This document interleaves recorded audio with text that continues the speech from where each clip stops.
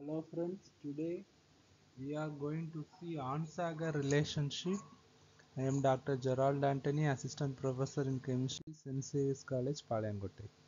So in Onsager relationship, according to Onsager, the rates of various processes will be related to driving force. So here we are having the rate, here the rate can be considered as flux or flow, that is directly proportional to the force, driving force. So here J is flux or flow per unit area, X is the driving force or gradient. Gradient means difference. So L will be the proportionality constant. So here you can consider two types of rate of flow, that flow of heat. So for example, there may be one system another with low temperature and another system too with high temperature. So the heat will be flowing from high temperature to low temperature. The rate of flow will be considered as J1 for such type of system. In same way, in terms of concentration, so here there may be two systems, 1 and 2. So the system 2 will be high concentration and the system 1 will be low concentration. So the flow of molecules or particles or matter from 2 to 1 will take place, that is known as J2. The flow will be taking place until the equilibrium exists between the two systems, system 1 and 2. If there is a flow of heat, then it may be called as J1, and when there is a flow of materials, concentrations or matters, it can be called as J2.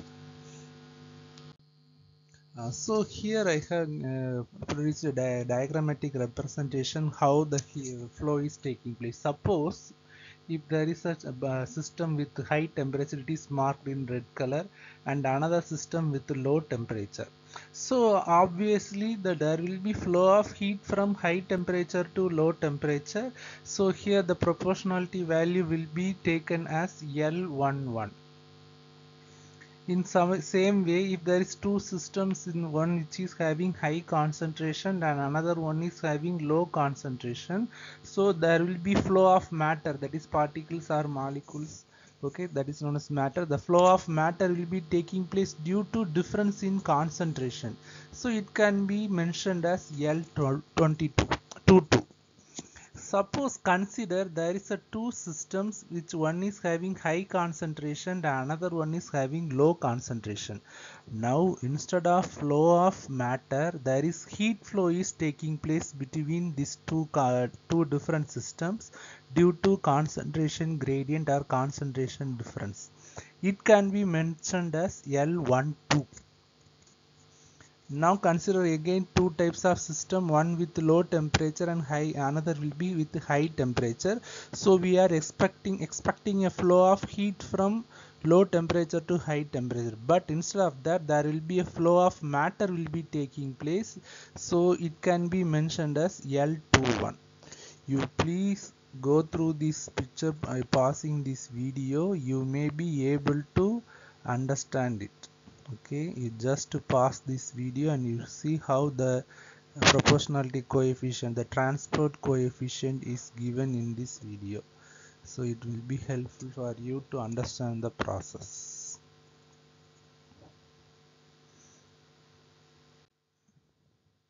So now we are writing the J1 is equal to L11 x1 plus L12 x2. So here in this equation, the flow of heat is also considered. Along with that, there is a flow of heat which is taking place due to concentration gradient, that is due to difference in the concentration.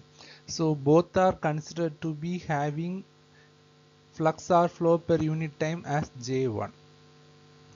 Now J2 here, first of all it considers the flow of matter due to concentration gradient, that is L22 x2. So it will be due to concentration gradient, there will be flow of matter. And now L21 will be flow of matter due to temperature gradient or temperature difference. So both are considered to be both are taken into consideration for the the flux flow per unit time for concentration, sorry, for flow of matter. If you go through the diagram which I have given in the previous slide, you can easily write this answer. So since there is a flow of heat, the L11 and L12 are taken in a same single J1 equation. Here there is a flow of matter, so it is taken in J2.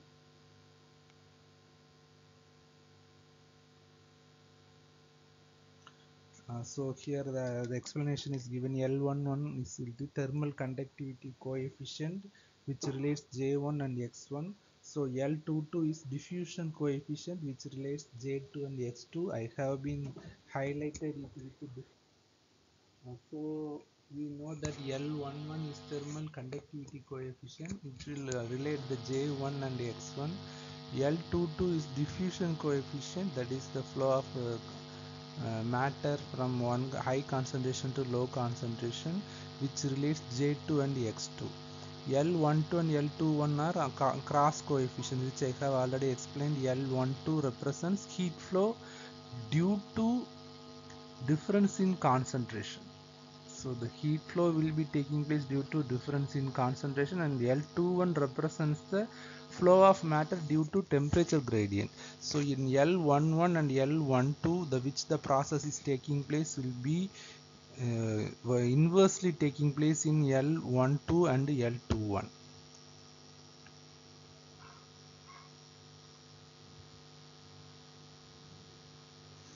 So the rate of entropy productions can be found using the formula summation of Jk xk. So here, so as we see that the summation of Jk xk is equal to 0, now we are substituting the value in the J1 x1 plus J2 x2. So we know the J1 value which we have substituted here multiplied by x1, and we know the J2 value multiplied by x2.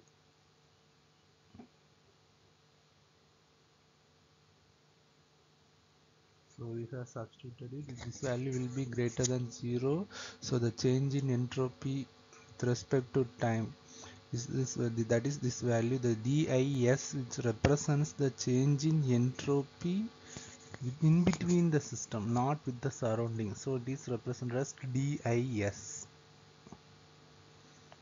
So this is the value. So now what happens, we will be multiplying all the values and rearranging it, so we will be getting such type of value. So we will be multiplying, sorry, we will be multiplying the x1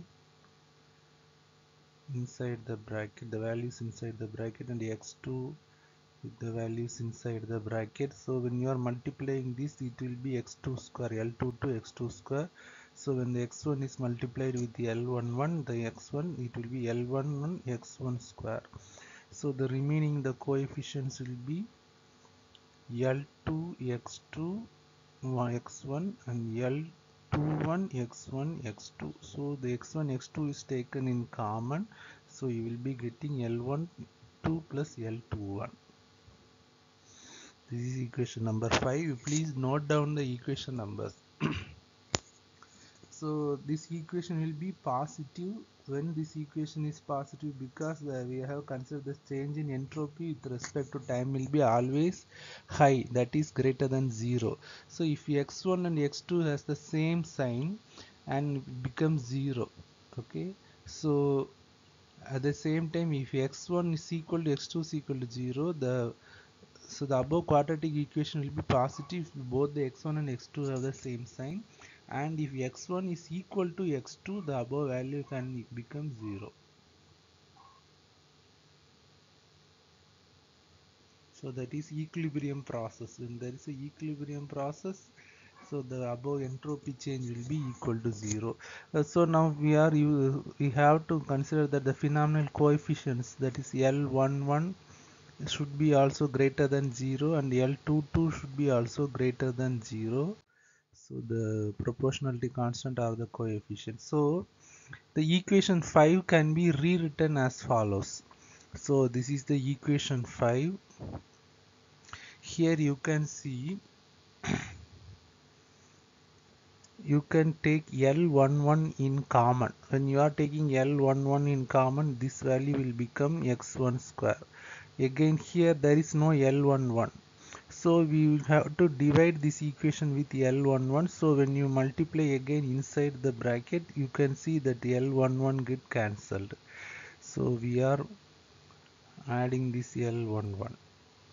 So here also there is no L11. So if you put an L11 in denominator, then automatically the L11 which we have taken common in the outside the equation, it can get cancelled when you multiply it.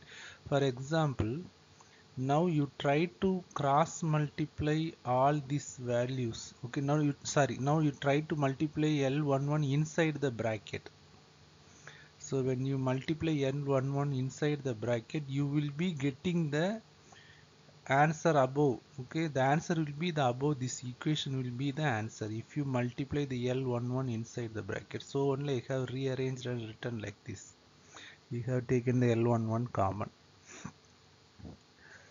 And so here we can put there's an assumption that L11 plus L21 can be considered as 2a in same way. So L12 plus, when you bring this 2 to denominator, then it will be equal to a, that is L12 plus L21 divided by 2, L1 is equal to a. When you take square of this value, it is equal to a square. So these are all the assumptions which we have to do.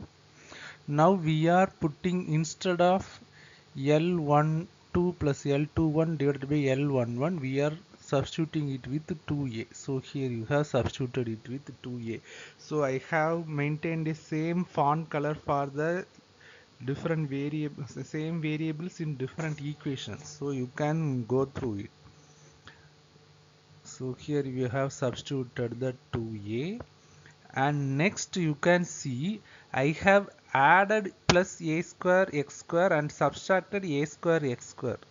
So I have added the a square x square x2 square and subtracted the a2 x2 square. So this whole value will be resembling a square plus 2ab plus b square formula. And so here I have written this as such. So I have written in terms of a plus b the whole square. And now here you can see, here you are having L22 by L11 x2 square, I have written as such, and minus a square is there. So since this will be becoming x1 plus a x2 square, the minus a x2 square, a2 x2 square will be there. Already we have used the term L12 plus L21 divided by 2 L11 the whole square. So instead of this a square, we can substitute that value here. I have substituted it.